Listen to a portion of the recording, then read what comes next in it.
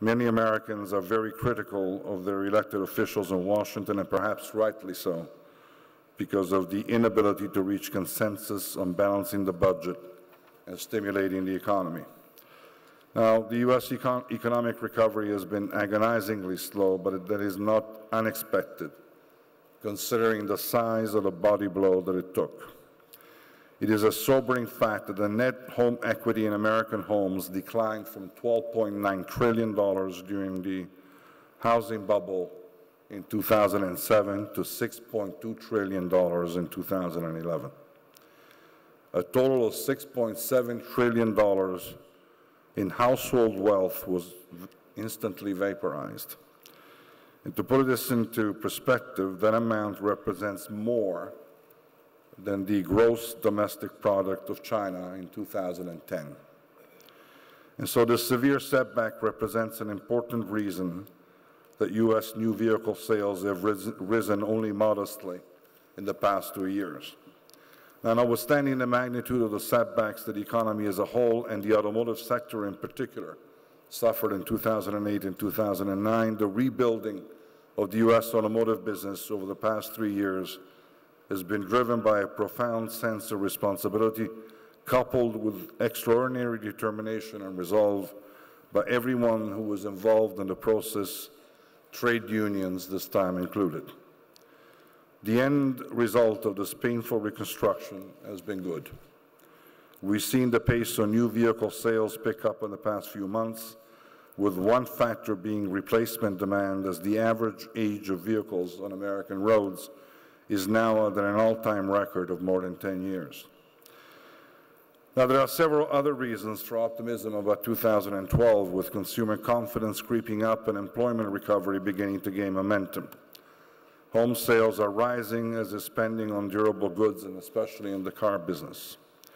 So the trend is upbeat, even if total vehicle sales will still remain below pre-recession levels. 26 months ago, when the new Chrysler Group revealed its 5-year plan, we actually forecast a U.S. market of 12.7 million vehicles in 2011, and the final number, as I understand it, came in at 12.8, close enough for horseshoes and for hand grenades. And our plan forecast for 2012 sees a number of 13.7 million vehicles for the current year. So if I get this close to the projected SAR right 2 years in a row, I am going to give up my job. I will not follow Automotive News' advice for 2012 of staying away from forecasts, and I will open up a fortune-telling business called 1-800-CALL-SERGIO. Now, not too many years ago, the U.S. industry looked at 16 million as a permanent fixture in the landscape, and yet it endured a level of industrial inefficiency that yielded negative margins in the sale of vehicles, with positive margins coming from related activities such as financing. Now, in response to the recession in North America, all the players found the courage to make transformational change. Automakers, government, suppliers, and labor faced up to the need to create a leaner, more competitive paradigm. And during the restructuring of the industry, every ounce of unnecessary capacity was taken out of the system. The U.S. industry has been retooled to the extent that, speaking at least for Chrysler and probably for the other 2 Detroit players, we can all survive at a 10 million SAR. Making and selling great cars is once again at the center of our business, as it should be. The important thing is to maintain the discipline that the restructuring forced on us in 2008 and 2009. And while the pace of America's economic bounce back may be disappointing to some, you need to realize that you don't always have to be good-looking to win a beauty contest. Sometimes just being the least ugly person on the podium is enough. And that is why the U.S. today looks very attractive compared with a slowdown in emerging markets and the crisis that is crippling Europe. The real problem that we face right now on a global scale is Europe. The euro crisis, the currency itself, and the alleged union that it represents are clearly the single largest issues that is causing nervousness in markets around the world. Now, even though the European community is facing one of the most difficult periods since the formation of the Union itself, the political priority for many member states is to resolve their internal issues. This focus on narrow national interests creates the serious risk of destroying the dream of unity and of solidity upon which the European Union was founded. We keep on hearing political leaders saying that they are willing to embrace financial rigor and discipline, but we have yet to see how these austerity plans will be carried out. Some tough medicine will need to be part of the solution. And it's an issue that we're watching very carefully to understand the risk or the risks that it poses to the market in general and to the auto sector in particular. The fallout from a European recession could not be confined. It was spread to North America, impacting banks and ultimately leading to a tightening of the credit policies as well as to a decline in U.S. exports to the Eurozone. We can only make contingency plans to deal with the consequences and hope that we get a timely resolution. But I think we need to remember that the current state of affairs also offers Europe a great opportunity to transform its structure, to take its future into its own hands, to choose the path of political and of economic union in addition to monetary union, and to finally delineate a clear and a well-defined arrangement that can sustain a prosperous future. When Chrysler underwent its rebirth and entered into an alliance with Fiat in June 2009, Chrysler was barely off a life support system, and it was the U.S. economy that was an outright disaster. And yet by 2011, less than 3 years later, Chrysler was back in the black with operating profit expected to exceed $2 billion.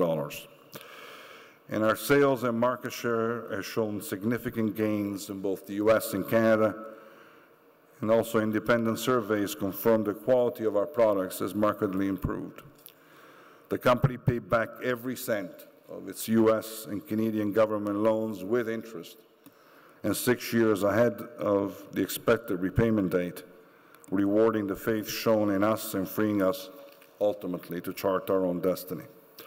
The payback also cleared the way for Fiat to acquire a majority stake in Chrysler and the formation of a single leadership team for Fiat Chrysler. And because of the weakness of the European auto sector, it was Fiat's Brazilian operations and the profits from Chrysler that have now helped sustain Fiat. In less than 3 years, the tables have turned as far as the regional economies go, but the underlying rationale for the partnership remained the same: to create the mass and the efficiencies demanded by global competition. The U.S. recession provided critical impetus to address structural issues that the industry had dragged behind for years, issues such as wastefulness, brand-destroying marketing strategies, and the root of all of it, which was chronic overcapacity. The Fiat-Chrysler relationship is a response to the mutual opportunity designed to create value by leveraging the unique benefits of each group, benefits that can only be achieved by bringing them together.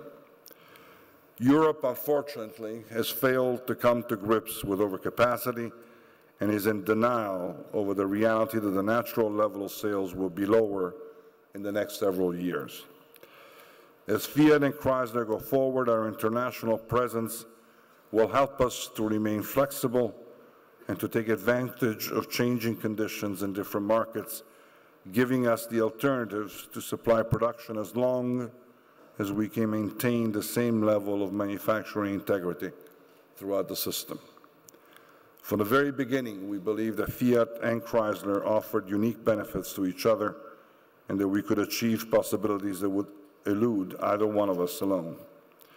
Fiat provided Chrysler with technical know-how and important leadership skills honed from its own recovery from a near-death experience just a few years earlier. And Chrysler's leadership proved to be equally courageous in embracing the challenge to shape their own future. They understood the need for step changes in productivity, in quality and speed of execution, and to refuse to engage in marginal improvements. For Chrysler's leadership team, this regaining or reimagining of the future meant going beyond long-time habits and traditional paths. The first thing that we did was to flatten out the organization like it had never been done before in order to create an incredibly fast-moving team. Leaders took on broad spans of control to expedite decision-making, and about 24 people report directly to me as the CEO. We began implementing world-class manufacturing, or WCM, which was pioneered by Fiat and which has provided a true step change that is based on a maniacal desire to remove waste from our production processes. And WCM represents a radical change on the factory floor, and its success in improving safety, efficiency, and quality relies on the intelligence and experience and the creativity of the people who work in our plants.